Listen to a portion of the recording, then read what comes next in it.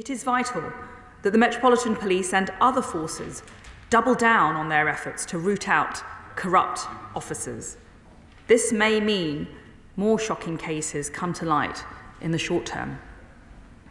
It's a matter of the utmost importance that there are robust processes in place to stop the wrong people joining the police in the first place, which is why the government has invested in improving recruitment processes and supporting vetting as part of over £3 billion that we have provided for the Police Uplift programme. We have to face up to the further evidence that this case has brought up of appalling failures in the police vetting and misconduct processes that are still not being addressed by the government and are not being addressed in this statement.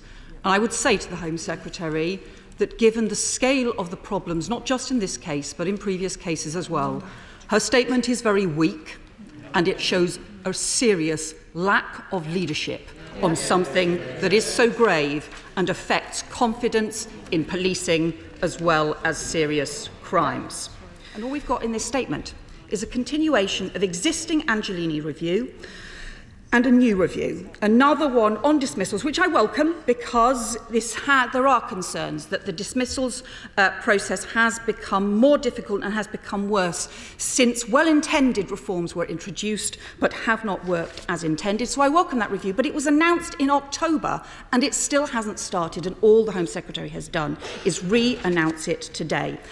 It's a disappointment that the Shadow Home Secretary has resorted to cheap political lines. I don't think today is a day for political attacks. There's been a human tragedy at the heart of this case, and ultimately politics should be set aside. I'm willing to work with anybody. We've also ensured that Lady Angelini will be looking more closely into culture in policing, to root out so that we can better implement and deliver systems that will root out misogyny, predatory behaviour, sexual assault or any other offensive behaviour that might lead to criminal activity within policing.